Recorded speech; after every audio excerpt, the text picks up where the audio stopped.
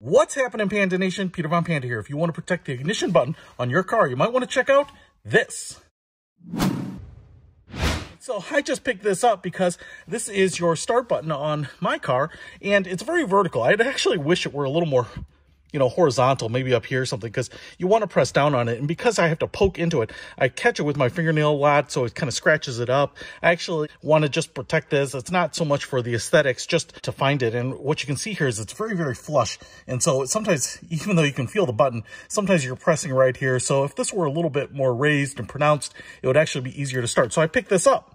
So before we get to the installation, I thought I'd show you what I picked up. It's this little emblem here. Now, actually, what I did is I got a little cover that actually looked like the existing button. It was made for Chryslers. But what I found is that it had a little ridge around the end. It was kind of like a cap.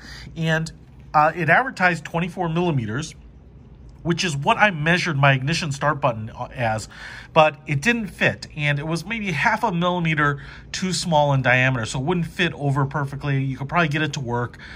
But I just thought, hey, because of that, the little lip, because it's supposed to fit like a cap, what about just getting something that sits on the top, and doesn't have to fit the edge and kind of cover every part of it? And so I found this, and it's like this little emblem, and it's actually for AMG Mercedes. It also is 24 millimeters, so the nice thing about it is that it should fit no matter what.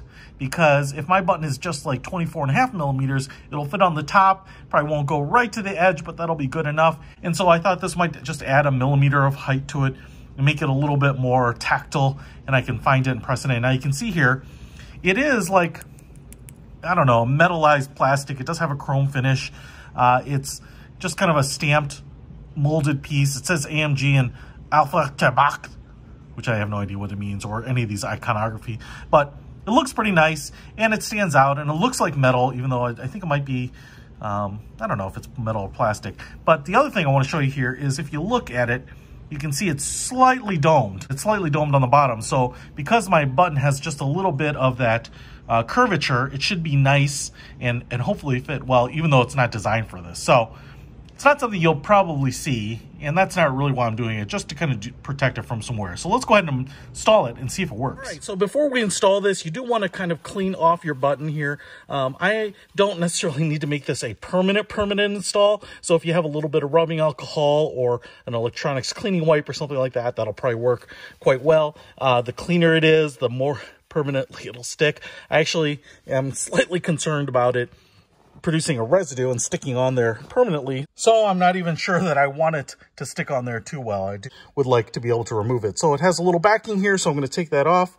Probably a little bit sacrilege to install a Mercedes emblem into a Maserati, but you know what? When you're the boss, you get to do whatever you want. Right, so I got it installed, and I will say that because it is 24 millimeters and that button is pretty much 24 millimeters, you definitely want to get it centered. You don't want anything hanging off the edge because it might scrape. You also, when you're putting it on, don't want to have the key fob on you. I specifically don't have it with me because otherwise when you're pressing it on and kind of getting it centered and on there, your car is going to keep starting. So I was just kind of pushing it and kind of making sure that it was nice and stuck, but you don't want to keep turning on and off the car during that.